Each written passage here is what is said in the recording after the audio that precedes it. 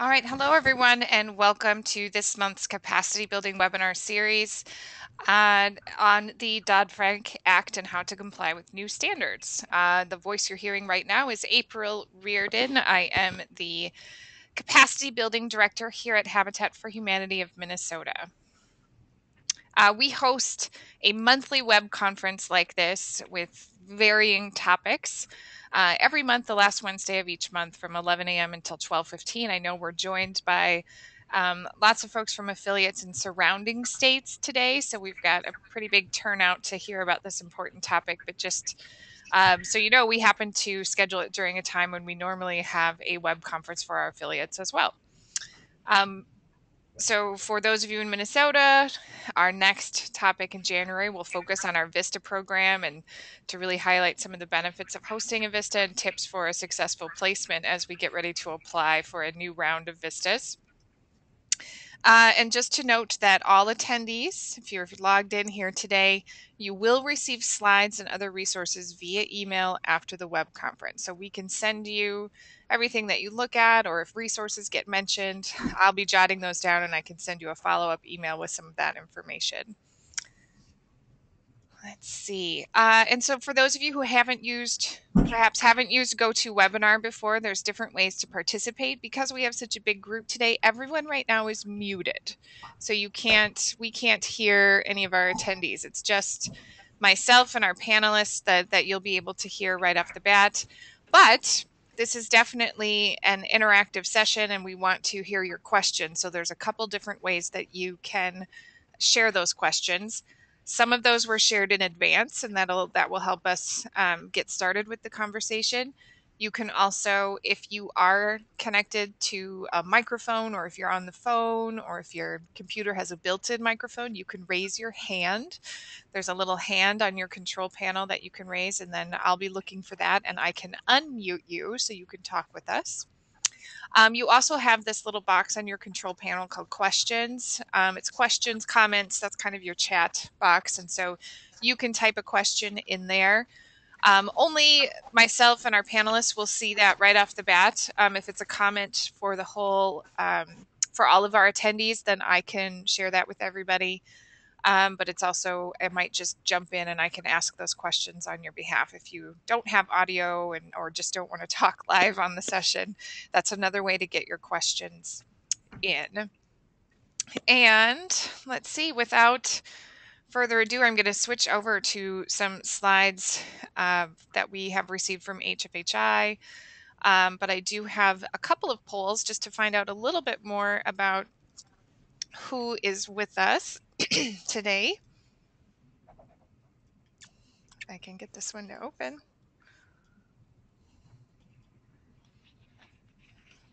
Well, let me start with the poll. So we know that some of you might have more than one person sitting at a computer participating with you today. And so if you could let us know how many attendees, including yourself, so the total number of people are participating with you today. This is helpful for us and helpful for HFHI to know, and for all the other SSOs who sent people, excuse me, to know how many people are with us today. All right, just about everybody has voted now. All right, so that's good to know. We do have about almost 20% of you have more than one person with you, but lots of you are participating alone. We wanted to see how many of you were able to listen to the recorded webinar before today's session. I know there were some delays in getting that out to you, which I'm sure Sonia and will speak to, and some had a little bit of technical difficulty with the recorded webinar. So just let us know how many were able to listen to that ahead of time. All right. It looks pretty good. Here we go. So 64% were able to listen to it, but there is a good chunk of you who were not able to listen to that yet. And so,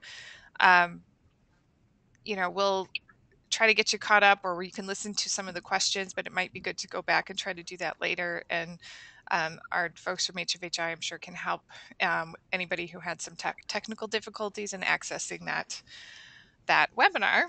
And finally, we're going to do a little pre and post test just about how you're feeling about this new legislation and your ability to comply with the new standards. So I'll give you a moment to read through those options. But, um, are you feeling pretty good about it? Like, I understand the standards. I'm confident that we can do this.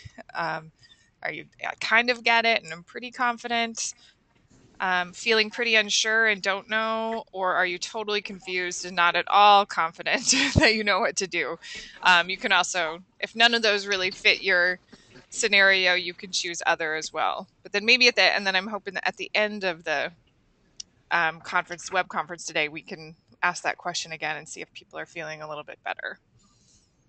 All right, I've got about 85% of us voted. That's about as high as we've gotten on all of these. So all right, we have some work to do to move this green group maybe into that pink section and try to get the purple group up there, and hopefully your 3% who are totally confused, we can really move that needle for you by offering this session. So thank you. Okay. I am trying to get my slides here to open. Sonia, do you want to say anything here while I'm trying to get that PDF from you to open up here? Yes, thank you. Hello, everyone. Here at HFHI, I've got myself, Sonia Lee, and also Sabrina Fitz, who is a staff attorney here at HFHI. And we're really excited to do this Q&A with you. And thank you for the folks who've had an opportunity to look at the presentation, and hopefully we'll be able to answer all your questions. If we're not able to answer your questions, we will certainly take your questions down and get answers from the expert. Sabrina and I just left our community meeting, and it was a very empowering meeting. And I just want to say thank you for all you do in the communities that you serve, for the families that you support and help with their homeownership dreams. We just watched a very powerful video, and it was really, if we ever lose sight of what we do, that video that we saw certainly brings it home, and we know why we're here. And HFHI, a lot of times, because we're in the office doing the sundry stuff, all the background stuff, we don't really see the impact of the work that we do, especially the work that you all do as affiliates. So I just want to say thank you on behalf of HFHI for all you do in your community. And Sonia, if I'm not sure if you're moving around but the audio kind of cuts out a little bit. If you can try to stay close to your microphone, that would be great. Okay. Thanks. We'll try. Thank you. All right. And did you want to start with a little bit of the basics or help people out, or do you want to jump into questions? We had several questions that were submitted in advance that I did send your way, but I also have those in front of me, or we can invite people to start submitting their questions. I know that there was one person who had asked the question, what do I need to know regarding this upcoming legislation?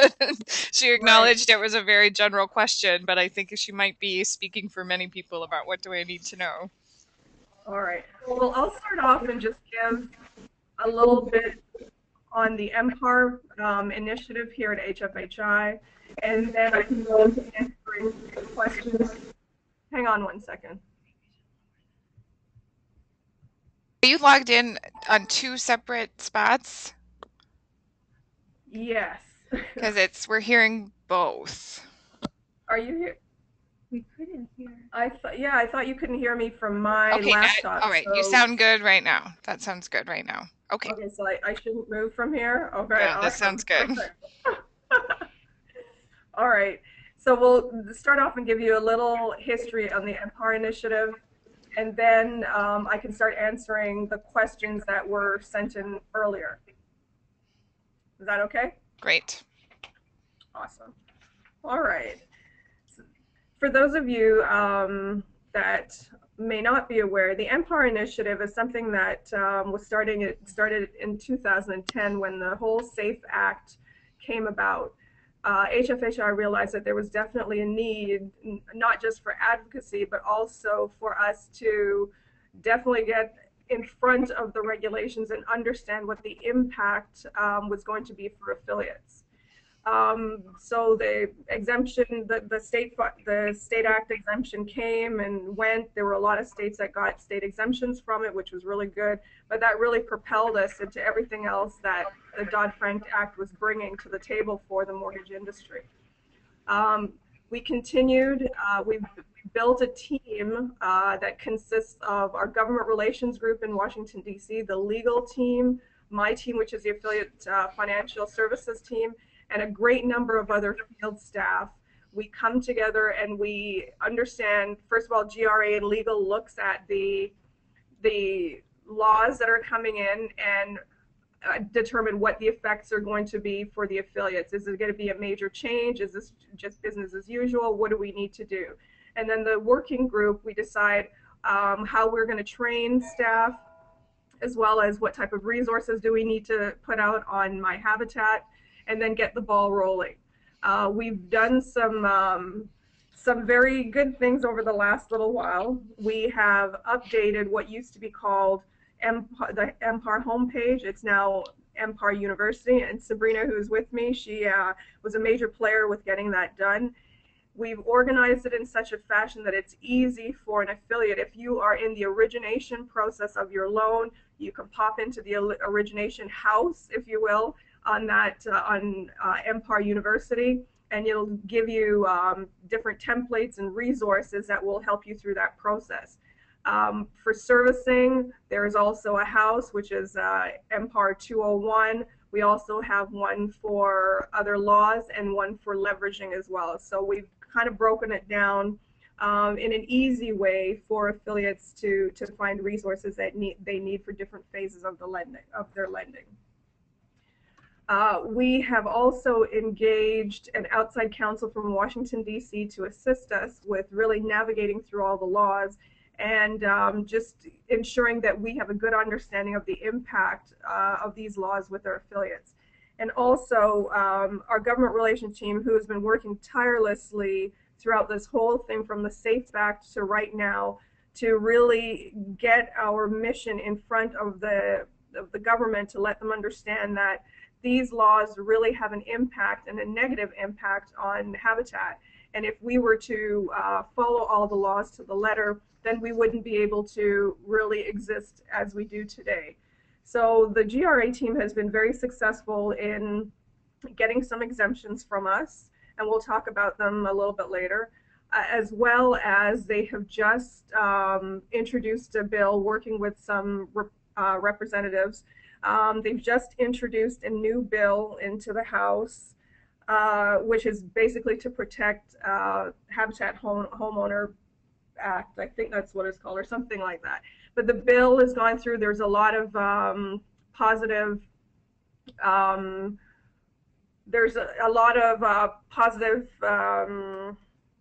reaction to it. It's been well received, and we've asked, a lot of you should have received an email blitz from the GRA office asking for folks to sign on to the letter which was going to accompany the bill in support of the bill.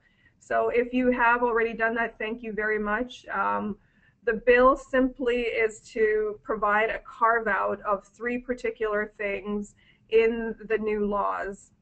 One is actually an older law, but one is the ability to repay, which is it's a really tricky rule for Habitat affiliates. The majority of the affiliates do fall under an exemption, and that for that exemption you have to extend credit less than 200 times a year. And for us, in a lot of affiliates, it can add up pretty quickly, because an extension of credit under this law is your first lien, and any subordinate liens, they're all counted individually. And it also includes any repair loans that are secured by the dwelling. That's also considered a credit extension. So since that's going to become a moving target, that 200 number is going to become a moving target for a lot of the affiliates, we felt the need that we should try our best to really be completely exempt from that part of the regulation. The bill also includes a carve out for folks that service in-house, more specifically any of the affiliates that service in-house that may be servicing for other affiliates. The way the law is written right now, there is a small servicer exemption, which most of the affiliates that service in-house do fall under. But if you service for another affiliate, then you fall outside of that exemption, and you have to set up your shop. You have to have full infrastructure like any other regular servicer.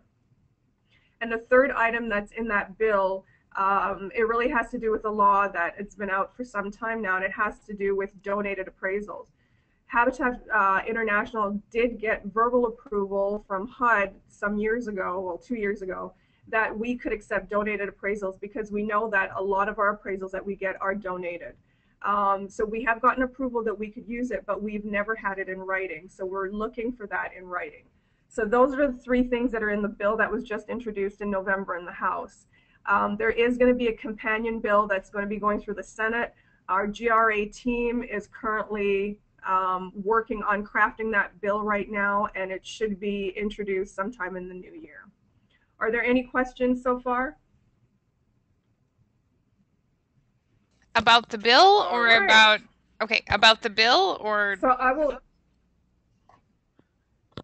about the bill, anything that I've just said. Oh, okay. I think, yeah, I had some people who were, I didn't have any slides or images to go along with that. So there were some people who were confused. Okay. All right. Oh, okay. All right. So just to continue, there are many rules, mortgage rules that are coming out, but the four that have the biggest impact on Habitat are there's a new thing that's added to the SAFE Act, which is under the Truth in Lending, and it has to do with validating or ensuring that anybody that's identified as a loan originator, anyone that's identified as a loan originator, you have to complete a background check, a criminal check, and also have to identify through that person whether they have been convicted or has pled guilty to any type of offenses. Now, the law is what they identify as a loan originator is someone that will take a loan application, will negotiate loans. And when we say take loan application, not someone that will just take it from someone delivering it, but someone that is actually going to be working with the family, taking it, looking at it, going through the application with the potential homeowner, as well as negotiating terms or discussing those things with the potential family. So you have to have, effective on January 18th, you must ensure that you pull a criminal background check and a credit report, as well as get information from the incumbent of any convictions.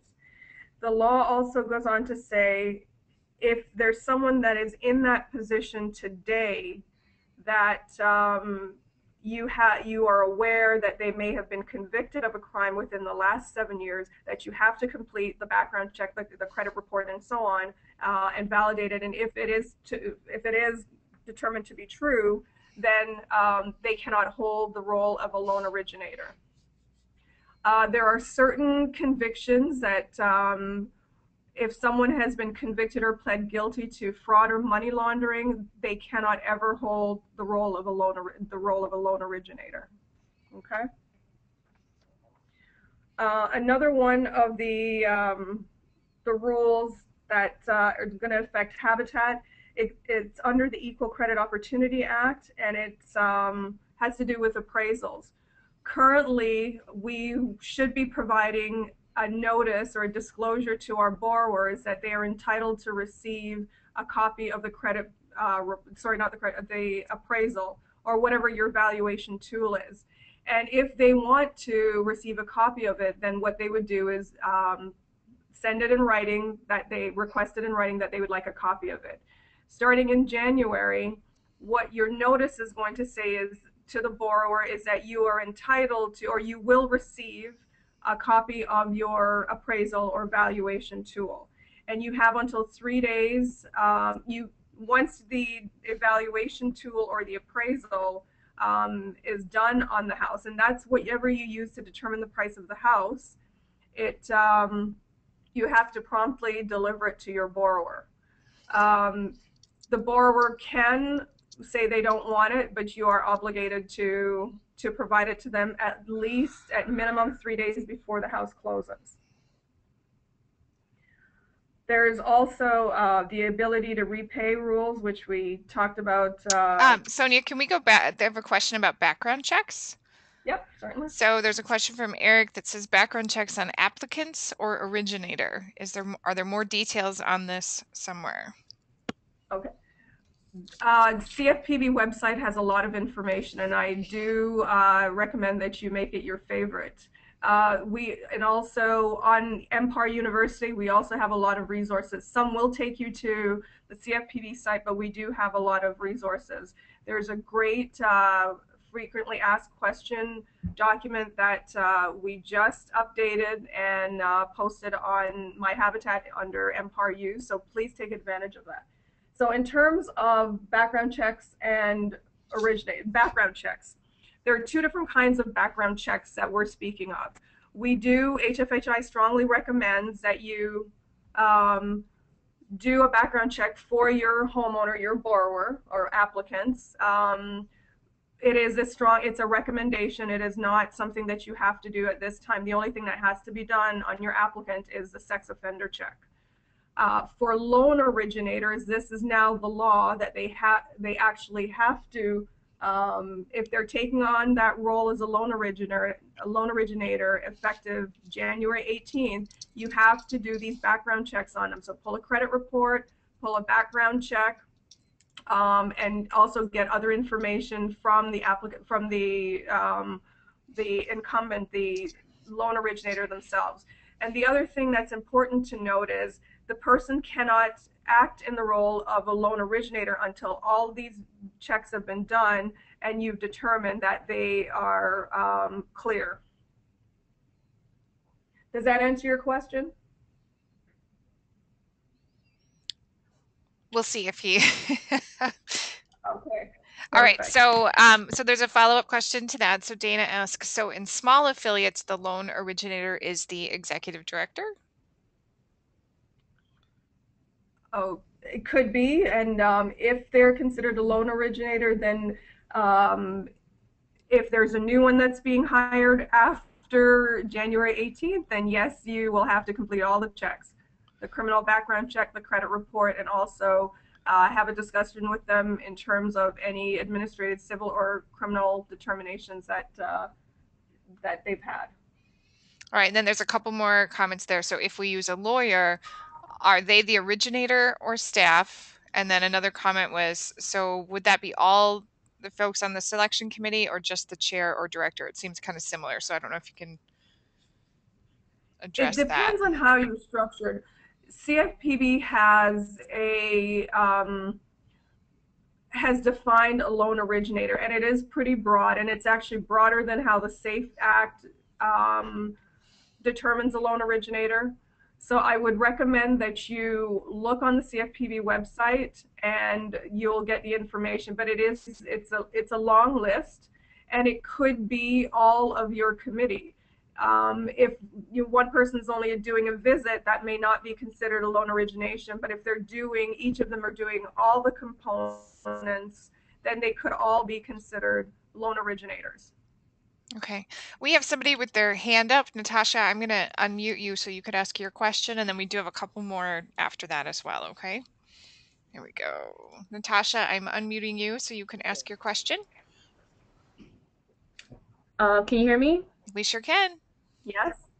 Yep, you sound great. My question is, if you have a third-party servicer, what is our responsibility if we do have a third-party servicer?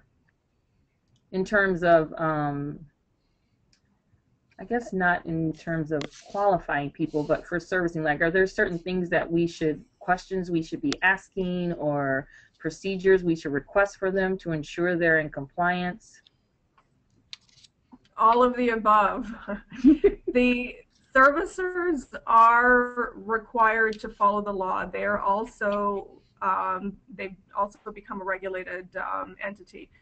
So one of the things that I would do if your servicing contract exists before next January, I would go through and look at the contract and have a conversation with your servicer, because there are things that are going to be different in the new year for servicers, and they also have to comply.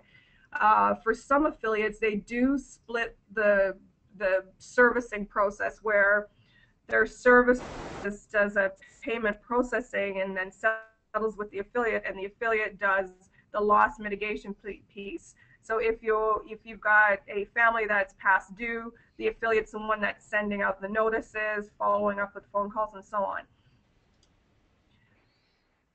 The new law makes that situation really, really tricky. To have that situation, you really need to have a conversation with your servicer and really define where their work stops and where yours begins, and make sure that you have policies in place and procedures in place, because you can fall out of compliance really easy with a split process like that.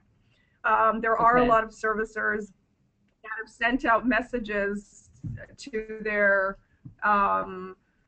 clients to let them know that effective January they'll be doing everything instead of splitting off the process. So you need to look at your contract, see what's, and ensure that, and have a conversation with your servicer and ask them what's changed for them in the new year, and so you can see the impact. You may have to let your families know that there's going to be some changes depending on what's happening with your servicer. But just be guided by your contract and have a conversation with your servicer. Okay, so I have a lot of what if questions here too. Thank you, Natasha. Thanks. Okay, so do existing EDs have to go through the background process, or just new ones? So I think that's kind of a clarifying question, but so right. Go ahead.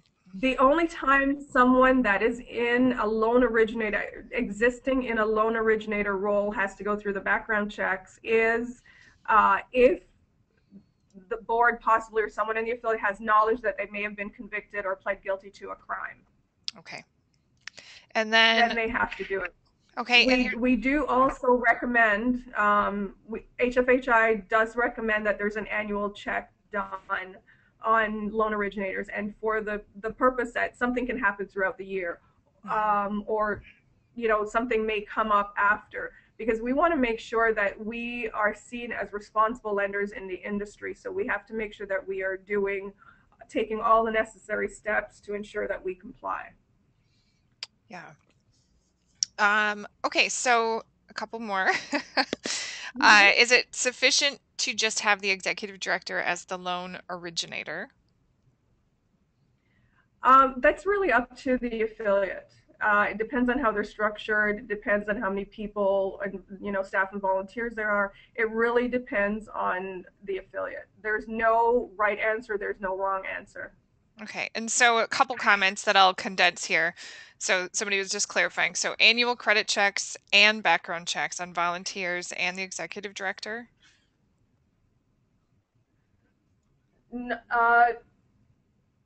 If they're acting in a loan originator role specifically, yes. Then the recommendation is annual check, right? Okay.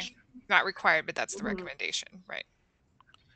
And then so this, I think we've answered this question then too. I just want to make sure, Julie, that you know that your question was answered. So then if a background check was completed at the time of hire 4 years ago, does another one need to be conducted? And so the recommendation there, it seems like that would be the responsible thing to do, or is that required? Yes, it is the responsible thing to do.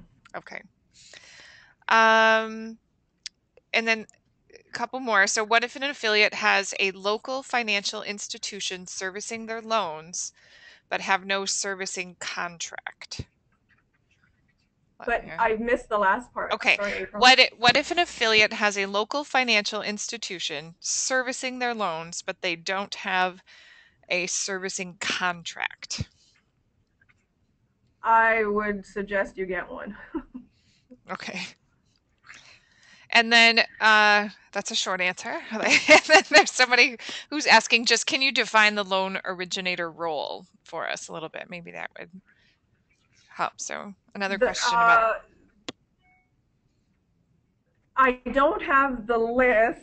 Oh, hang on, hang on. I can bring I it up do have on. it written down in some other Okay. notes. Okay, so defined by CFPB, a loan originator takes an application, arranges a credit transaction, assists a consumer in applying for credit. They offer or negotiate terms. They make an extension of credit. They refer a consumer to a loan originator or a creditor. They advertise to the public that they perform loan origination services. Those are the definition by CFPB. Okay. Great. I was looking to see if maybe there was something on these slides that we could show everybody. There's also a question about just, do you have examples of servicer contracts then, or servicing contracts that folks can use? Is that something that might be on My Habitat or in the Empire University area of examples of? No, we don't have any servicing contracts. That's usually between the servicer and the client, and the servicer usually draws it up. So any that we have are confidential, and it's not something that we post. Okay. But if for someone that has specific questions on servicing, if you could just give them my contact information, April, and then either myself or Joe Honeycutt, we can walk them through the process and the things that they need to look for in their contract. And I can say, I know Joe is coming to our conference in March, and yes, he is. yeah, so I mean, but not that anybody wants to wait till March to get their questions answered. So I'll post your both of your contact information in the follow-up email as well. But excellent. Okay. I don't know if you want to just keep going or Yep. wait for more questions. So, we still have some of the questions that were submitted in advance as well. Okay. I do. I just wanted to go over the Great. The rules that are going to affect us. So the ability to repay rule is another of the 4 rules that affect us. And as I said earlier, the ability to repay rule is essentially that the lender, affiliate, has determined in good faith that the borrower or the potential partner family has the ability to repay the loan. They need to have written policy of their written underwriting policies. So we need to ensure we go about our daily work, we do a great job of it, but a lot of these things we need to ensure that we have a policy for, and we need to have procedures to execute that policy. And we have to follow them consistently because there are, our fair lending laws and our equal credit opportunity laws. They can kick in if we're treating applicants differently. So the ability to repay rule, we do have an exemption because we are a nonprofit that serve low to moderate income families, and the majority of the affiliates do extend less than 200 credit a year. So, and I'm sure most of you would fall in that category. So just ensure that you do have good policy for underwriting as well as companion procedures to go with them. And the final rule is the mortgage servicing rules. The changes are pretty big. The majority of affiliates do fall under the small servicer exemption because you own or originated the loans that you service, and you service less than 5,000 loans. Some of the changes include there must be a policy and procedures in place. There's some discussion on, or some new changes to foreclosures. There are specific things in terms of loss mitigation and also response to questions and error resolution. Now for affiliates specifically, we're exempt from a lot of those things, but some of the things that we're not exempt from under the small servicer exemption is the error resolution and information request. So we need to make sure that we acknowledge receipt of any information request or error resolution request within 5 days. We have to correct it and provide written notification to the borrower, and we have to provide them with information. If we're unable to provide a resolution or find a resolution or the information, we have to provide it written information to them, what we've done and why it's not available. One of the other things under the servicing rule that we have, part of the exemption does not apply to us, but one part under forced placed insurance is that as a small servicer, if your homeowner's insurance or hazard insurance gets canceled for whatever reason, if the affiliate is able to procure insurance at or below the cost that your homeowner was paying, then you have to force place the insurance. If you can only get insurance prices that are higher than what your homeowner was getting, then you're not obligated as a small servicer to force place that insurance. One thing I do always say is I caution you, because that asset is yours, it's the affiliate's until that mortgage is paid. So it is in your best interest to ensure that there is hazard insurance on that house. Another rule is under the loss mitigation, and we're exempt from a good part of that rule, but a couple things that we still have to comply with. We cannot make the first notice or filing required to foreclose unless a consumer's mortgage loan is more than 120 days delinquent. Also, we cannot move for foreclosure judgment if the homeowner is performing to the terms of a loss mitigation agreement. Okay. Another thing that we have to comply with is prompt crediting of payments and response to credit payoffs. We have a question. If the affiliate is exempt from ability to repay, etc., does that exemption pass on to the financial institution that we would be selling our mortgage to? Or yes, do we? It does. Okay. Or do yes, we need to meet the standard of the financial institution? Okay. No. The ability to repay exemption it stays with the loan, even if you're selling it to an institution that is not under the exemption. So it does stay with the loan. Okay, and then another question, also from Christy.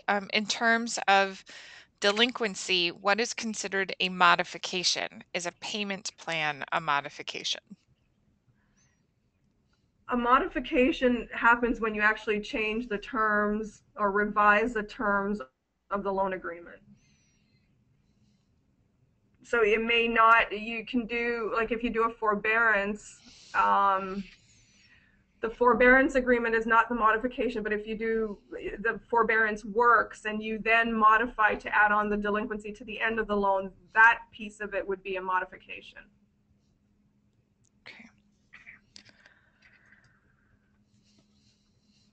Okay. All right. Keep coming, everybody. Reminder, just a reminder to everybody, you can raise your hand as well if you want to just ask your question and talk a little bit. That's okay. All right. So prompt crediting of payments in response to a request for payoff is another rule that even under the small servicer exemption, we still have to comply with. So essentially, we have to promptly credit the day of receipt. So I know some of the smaller affiliates, maybe you're not in the office every day, but if you receive the check in the office on Monday, or it could be Tuesday, and you're in the office on Wednesday, you need to ensure that you're putting the correct date against the payment for their principal and not the date that you actually log it, because that was the day in your office. There's also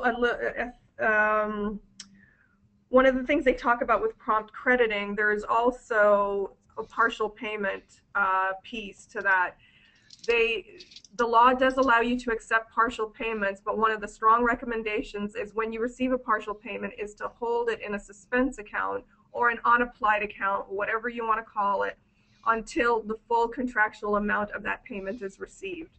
Once it's received, then you would disperse it based on how your mortgage agreement is written.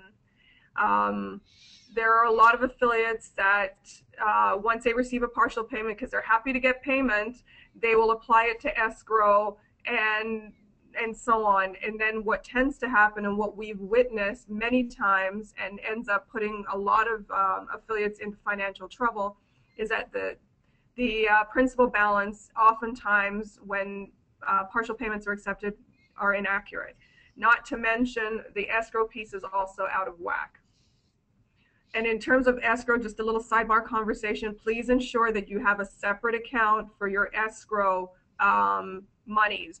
Escrow money should not be commingled with the affiliate's money, because it is the homeowner's money. It is not the affiliate's money. You're just holding it in trust, just like an attorney holds like your down payment or so on in trust.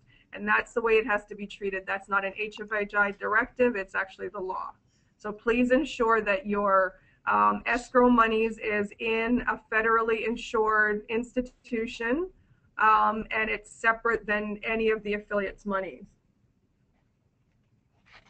We have a question here. It says, so from Marie, we send a notice of intent to foreclose. We call this a pre-foreclosure letter. Our legal advisors send a notice of mortgage foreclosure sale. Which of these is the first notice that we can't send until 120 days? And I did share that too, so you could read it. This is Sabrina. I think the answer to your question is the second one you couldn't send without 120 days. And that is, you can send letters that say, if you don't catch up on your payments, then we will initiate foreclosure. Mm-hmm. But what you can't do until 120 days has run is, if it's a non-judicial state, advertise in the newspaper that you have to advertise it in and send notice of that advertisement, or if it's a judicial state, file your first pleading for the foreclosure. So we would have to maybe see what these letters say, but so long as that first one is just notice of intent to foreclose, eventually if the borrower doesn't catch up, then that's okay. Whereas the second one, my guess is that attaches the foreclosure advertisement, and that's not okay until 120 days has run. Okay. I've got a number of other questions here. When you say a suspense account, does it have to be a separate bank account, or can it just be a bookkeeping entry? Honestly, I think that's going to have to be up to the affiliate. If you've got good bookkeeping or accounting management, then it might be just a bookkeeping notation, but still going into probably the escrow account, or it may have to be a separate account. I think it does have to be a separate account. Yes, I think it does. Just talking through it, I believe it should. Yeah. It does have to be a separate account. Okay.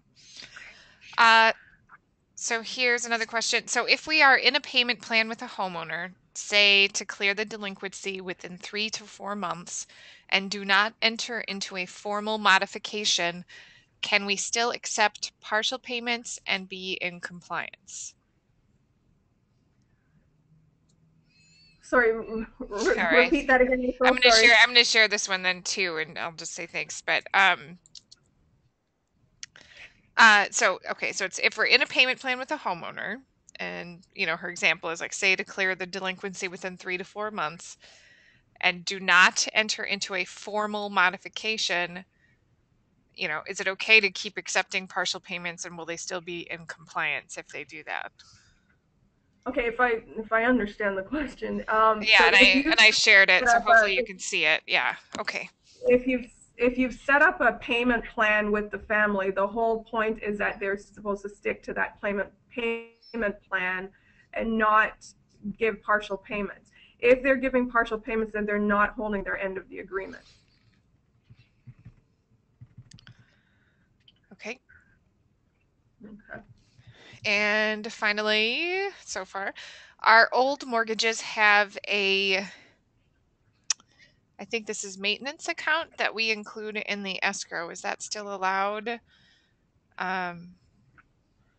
It is still allowed. Okay, yeah. It is still allowed. We caution affiliates on the use of that money because again, that escrow account belongs to the homeowners. So if we, does it, are we using it for, is there a specific reason for this maintenance? Is this something that the affiliate or the homeowner can draw from at any time? Like, how is it being used? You need to ensure that you're not really trying to manage your homeowner's money. Okay. And we have a hand raised, so I'm going to call on Parker for Before that. we go to the Oh, hand, sure. can we just let's tackle some of the questions that were sent in early? Oh, okay. Hang on, Parker. We'll get to you in just a second. Okay. Oh, and Eric's got his hand up too. We've got a couple hands raised. And then there's one person who has a question just to clarify on something we just talked about. So if I can throw that one in here. Okay. So she says, to clarify, in current agreements, sometimes the family will break their payments into 2 to 3 partial payments per month to catch up instead of paying one full payment. Is that okay? If that is the agreement that was made with the homeowner and the affiliate, then that's fine. But if your agreement is that we're going to get a monthly payment on this date every month and they give you partial payments, then they're not abiding by the agreement. Okay. So, I mean, the affiliate is perfectly within their right to work with a family and accept 3 payments in the month to make that monthly payment. But that's how the agreement needs to be set out. Okay. All right, so now we're going to do some of the questions that were submitted beforehand, and then we'll get to our hands raised and any other questions that come in as after that. Yes. Okay. Okay. One of the questions that we have is, in terms of a qualified mortgage, what is the correct way to count student loan debt in the debt to income ratio when an applicant has a student loan in deferment and has not worked out a monthly payment as yet? Qualified mortgage, because we are under the ability to repay exemption, we don't have to worry about doing a qualified mortgage. So that just right off the bat. But in terms of student loan debt, one of the things that we need to consider, some creditors do look at deferment and take it into consideration, and some creditors don't. You're going to have to make a decision and put it in your policy. One of the things that I would suggest to you is that you have that conversation, you have evidence of the deferment and as well as how long that deferment is for. So if in 6 months the deferment is going to end, you want to make sure that you at least have an idea, because that payment's going to come up pretty soon. So if you've done your DTI calculations and your person is sitting at 43 or above, or thereabouts, you may want to do some additional coaching or wait some more, have them get lower some other debts, because in 6 months or maybe even less that student loan is going to kick in and certainly take them over that DTI, your DTI, whatever you've set it at. So that there's no right or wrong. You just have to make sure that you have a policy, that you're following that policy consistently with everyone. But I do recommend that you get some information from your homeowner, your applicant, on their deferment and when does the deferment end, so that you can have make a knowledgeable decision based on their DTI.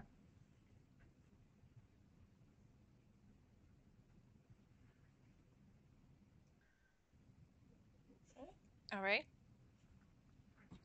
All right. Another question that came in: does the wording of the 45-day late payment notice letter need to differ from the wording of the 60-day letter?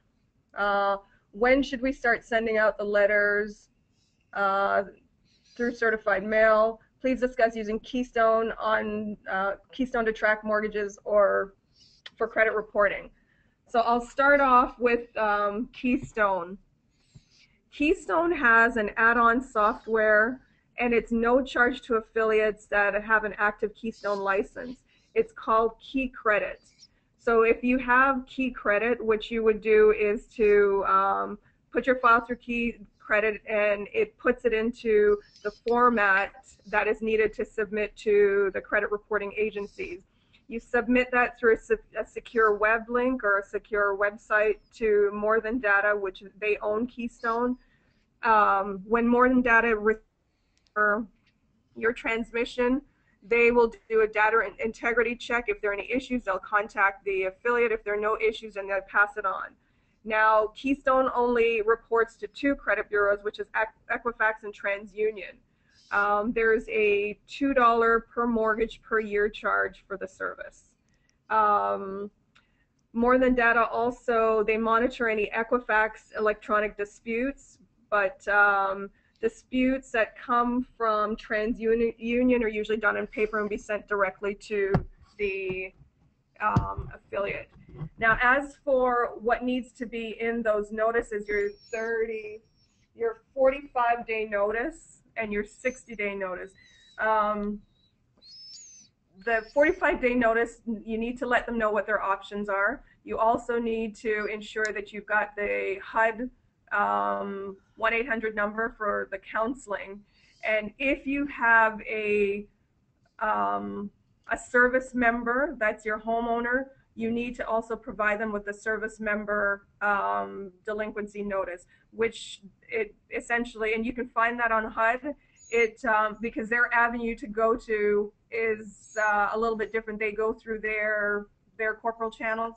So you will just provide them with that notice. The 60-day notice, also you provide them with that. But I believe the new rules don't require you to send more than one notice. So one notice at 45 days, I think that's sufficient, correct? I think.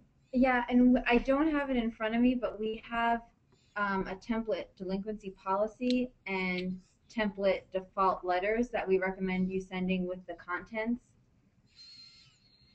Can you send those to me so I can just send them out with the follow-up email? Or Sure, direct to me to where to find them? Send you the link. Yeah, that's great. Yeah. That way people don't, and then we save them the trouble of having to go find them. That's good.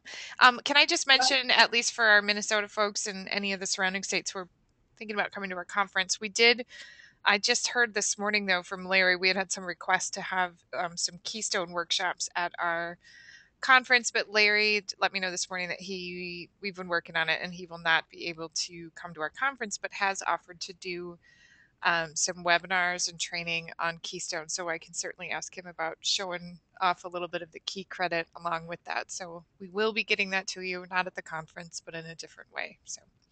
Right. Now, one of the things that HFHI strongly recommends is reporting to credit. And the cost, if you've got Keystone, the cost of $2 per month or per mortgage per year is really inexpensive.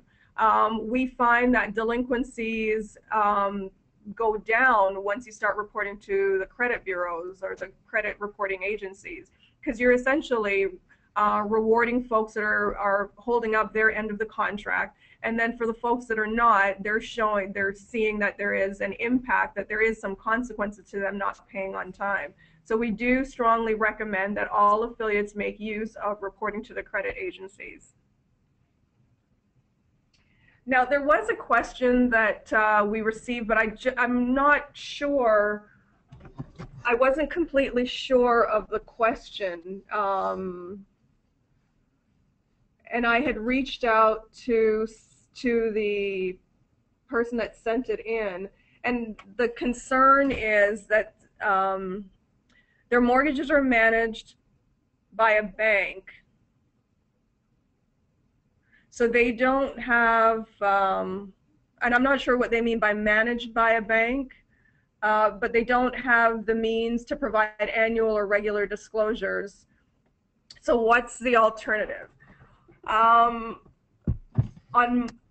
On the MPAR-U, we've got a lot of disclosures that are there, the RESPA disclosures, the truth in lending disclosure that we've put out there for you, and the equal credit opportunity, which is actually the appraisal disclosures.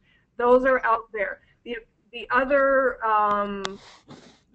disclosures that are required, we are currently working to get them out there for you. So we should have templates for all of the disclosures out there probably by mid-January. By the time the rules kick in, we should have all of the required disclosures out on My Habitat, on their MPAR-U.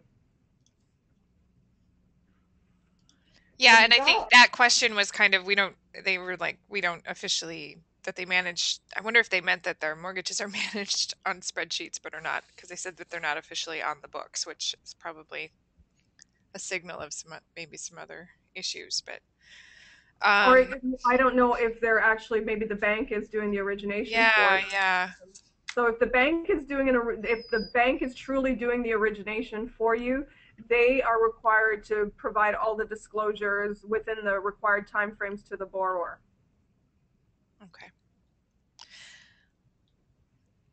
All right, so we do have a question, but then I'm going to see if Parker's ready to ask his question. I'm going to unmute you, Parker.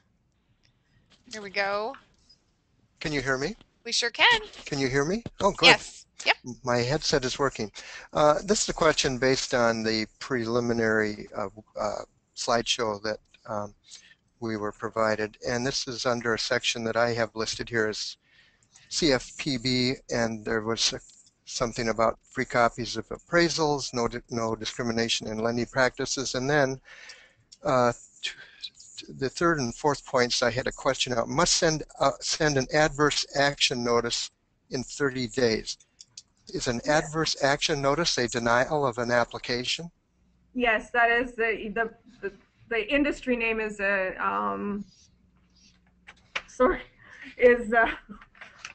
on a second. The industry name is an adverse action notice. So if you, even in the pre-application phase, so when you're determining if a applicant will come into the Habitat program, if for whatever reason you are declining them, maybe their income is too high at the time, or you've determined that they don't have the ability to repay, or they don't meet the need category, we are recommending that you do provide an adverse action notice. And what if they pass the initial screen and they go and the application goes to the Family Selection Committee? Then is there any time limit? 30 days. Oh, it's still 30 days. So basically, the Family Selection Committee has to complete their work within 30 days of receipt of the application. No, yes and no. Let me just clarify in terms of an application, because that throws a lot of us off.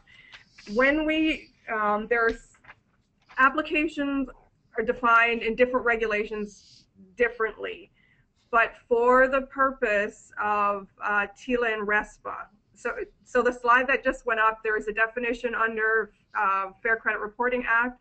There's a definition under Equal Credit Opportunity, which is usually the guidance for the pre-application piece. And I say usually, but that's the best guide for it.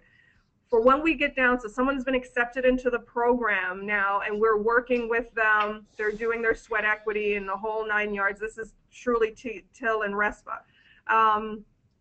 You have to have the 6 components, and actually for Habitat, it's 7 components. So you have to have the borrower's name, their income, their social insurance, their social security number. Sorry, I'm Canadian. You've got to have the property address. So usually we don't have that early.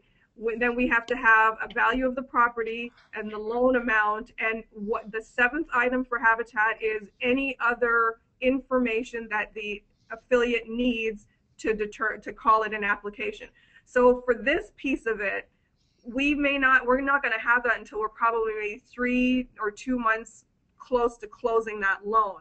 So at that point, when you have all the 7 items, you start your 30 days counting at that point. Okay, thank you. All right. Parker. And we do know that this process could take 6, 8, 10, 18 months at times, depending on how you're building and so on. So an application is not just the paper with the words filled in. It's all of these things that you need to define an application. And please ensure, if there's one thing that y'all can take away today, ensure that you have policies and companion procedures to go with them. Okay, you have to define your application, because that number 7, the 7th item, if you will, is whatever else an affiliate needs. So you guys make sure that you define that. Okay.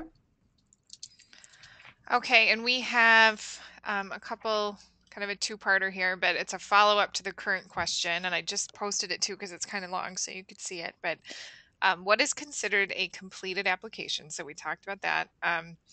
For example, our process is that families must attend an informational meeting where they pick up an application. They have approximately 30 days to turn it in. Our verification process from initial verification to board approval is just under 3 months. They pull the credit report and criminal background upon receipt of applicant paperwork, but the application has to run through committee and a home interview must be completed to finish gathering information. At what point do we need to provide notice in this process, and what type of notice must we give? An adverse action if you are declining the applicant. First, And it says, like, you my have to question have, is in regard to ECOA. Yeah, okay. so it's a 30-day from the time you have a completed application. And as I said earlier, a completed application is not the piece of paper with the boxes filled in. You have to have all those things in place for it to be a completed application. For equal credit opportunity, the the rider is really, do you have enough information to make a credit decision? And if you have enough information to make a credit decision, then it is defined as an application. And under equal credit opportunity, an application does not have to be written. It could be oral.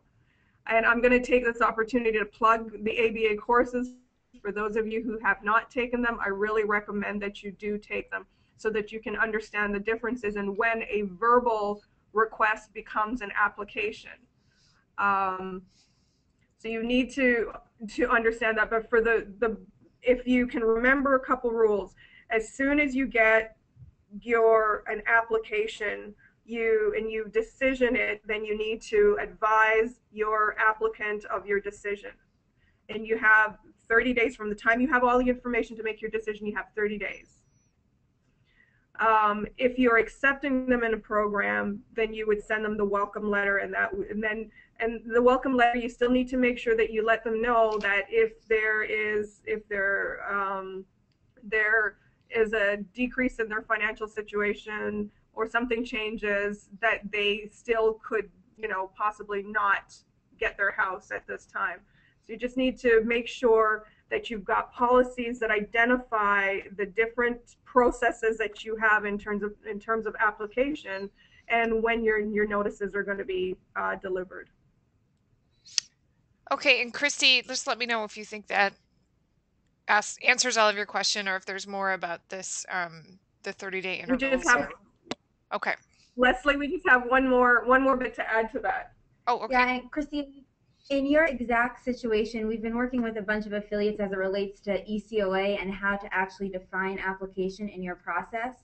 And if we use your example, if you, in your policy, define application to include all of those things you listed, including that second credit check, that's what we recommend. And here's why. Here's how it would work in your situation. After your home visits, you would send your letter of acceptance into the program, but that's not a letter of acceptance of credit. So for ECOA purposes, that's not your notice of your decision. So you'd send your letter of acceptance into the program, and then you'd be free to still collect all the information, do sweat equity, get the second credit check, and then when you're complete with all of that, you have 30 days to either send them a notice of acceptance of credit or notice of denial, the adverse action notice. But if at any time during that process you deny credit, then you have 30 days from that date of decision to send an adverse action notice. So the take-home message is, by defining application to be really, really long, the whole entire process, then you're giving yourself as much time as you need to start that 30 days running where you have to send them the notice. But again, no matter how you define application and no matter what stage of the application you're in, as soon as you deny credit, you have 30 days to send the adverse action notice. Thank you. And so I'm going to ask Teresa's question. Eric, you've had your hand up. If you could shoot me a chat and just let me know that you still want to ask a question. It may have been that it was related to something earlier. But Eric, if you can chat back and let me know if you still want me to unmute you, that would be great. But Teresa's question was, even if we are exempt from qualified mortgage rules, do we need to focus on making sure they are qualified if we want to sell them? Very good question. The based on the based on the law, no, but you have to be guided by your partner. Even us at HFHI, with our securitization program that we have, we find that the lenders want to have everything. They want qualified mortgages, they want appraisals on everything, not just a evaluation tool. They were looking for actual appraisals. So you need to be guided by what your financial partner is seeking. One of the things that I can suggest, if you've got good policies and procedures and you've got good underwriting um, policies and procedures in place, and that's evidenced by a low delinquency rate, I think you could go into a conversation with your partner with that information saying, this is what we're doing, this is the policies and procedures, and here's my delinquency rate to show that we do have a good track record. We are a high touch affiliate. We do, the financial literacy and so on and so on and so on. So, maybe they will accept it at that point. There are some lenders, some financial partners that will not. They want qualified mortgages. So you just need to be guided by what you plan to do. If you're going to sell your loans, who are you selling them to? What are their needs for the loans that they're purchasing? Great. All right, I am going to unmute Eric. He does still have questions. So, hi, Eric. Hello.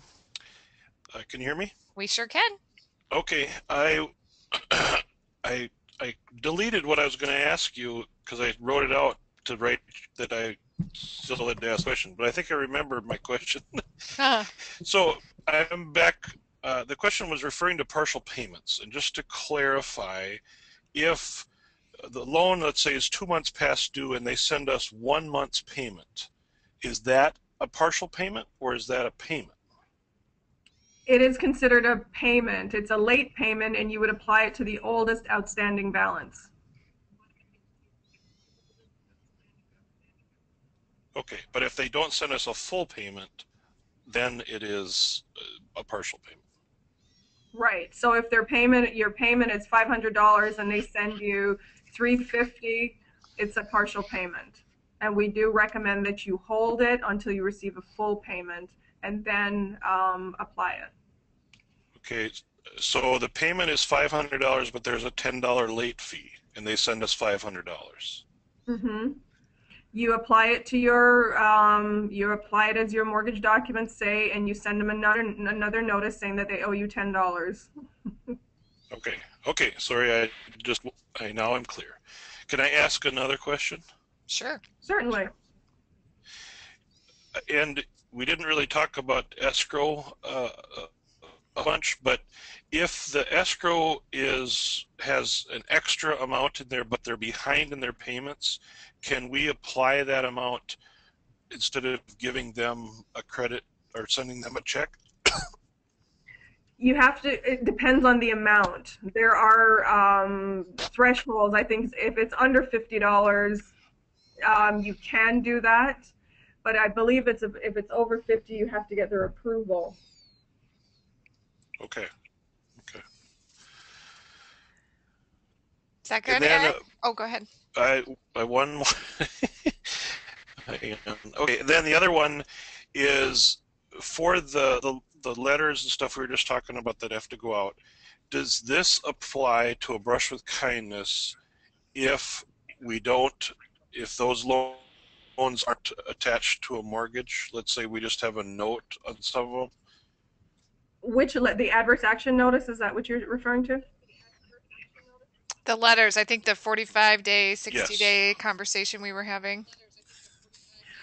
I'm not sure of the No, I'm requirements. talking about the adverse. Oh, okay. Adverse. Yes, adverse action notice, any consumer lending, whether it's a res mortgage or just a regular unsecured credit, which is traditionally what repairs are, or a brush with kindness, you still are required to provide an adverse action notice. Okay. Thanks, Eric. Okay. All right, I brought All this right. up. I know you wanted to mention some more about AML. There's obviously lots more questions and things, but we are at 12:14. The webinar is scheduled to end at 12:15. So for those who need to go, that's fine. But I would like to end on time also. So we are recording this, so the recording doesn't get too long, but people can listen. So go ahead, and I know you said don't forget about AML. Okay. So there are just a couple things to note on AML. The AML law that Habitat falls under, the Branch Bank Secrecy Act, we were required to follow it in August of 2012. What that requires of Habitat affiliates is two things: to have an AML policy, as well as an AML program, as well as a suspicious activity reporting program. For the AML policy, or the AML program, what that entails is you must have a board approved policy. You also need to identify an anti-money laundering compliance officer. There needs to be ongoing training, at least annually, and there also needs to be an independent audit of your money laundering program or anti-money laundering program. Now, there are templates for the procedures, there's templates for the risk analysis and so on my Habitat under MPAR-U. We have a site or page that's actually dedicated to anti-money laundering. One of the things, if you haven't already done anti-money laundering for your affiliate, pop on the website and pull off the risk analysis and let that be the starting of your process. Analyze the AML risk in your affiliate and then rank it. So you traditionally, Habitat affiliates are considered low risk, but the government has identified certain regions and counties as high risk, either because of drug trafficking or financial crimes. So that's all covered in our risk assessment. Look at the risk assessment, make an assessment, and then start your policy, because your risk assessment can determine how often you're going to review and update your policy. It will also identify who in your affiliate needs to be trained more rigorously than your annual training. And it'll help you to walk through some of the type of suspicious activities that you may encounter within your affiliate.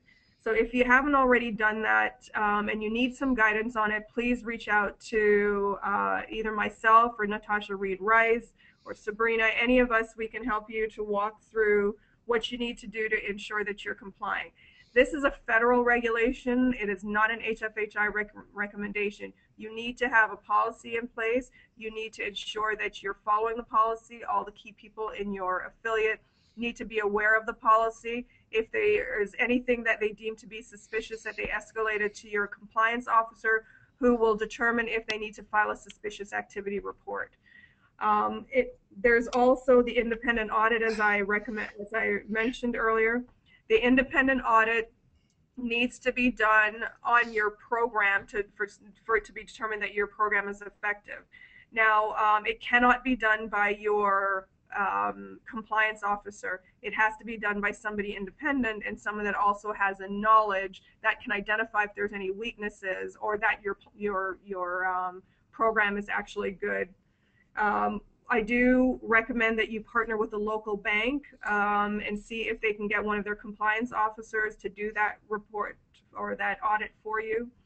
Again, let your risk analysis determine how often you do that independent audit. It doesn't necessarily have to be yearly. If you've got a low risk, truly a low risk affiliate, maybe that's done every 2 years. So do the risk analysis and let that set the tone for how you're going to execute your program. Okay. Thank you. And we have one question from a Minnesota affiliate, and I'm wondering if Susan might be able to respond to this one. But can Habitat Minnesota provide the independent audit for affiliates for the AML program? And I mentioned that Susan was on here. Susan, I think you can unmute yourself and go ahead and speak if you'd like.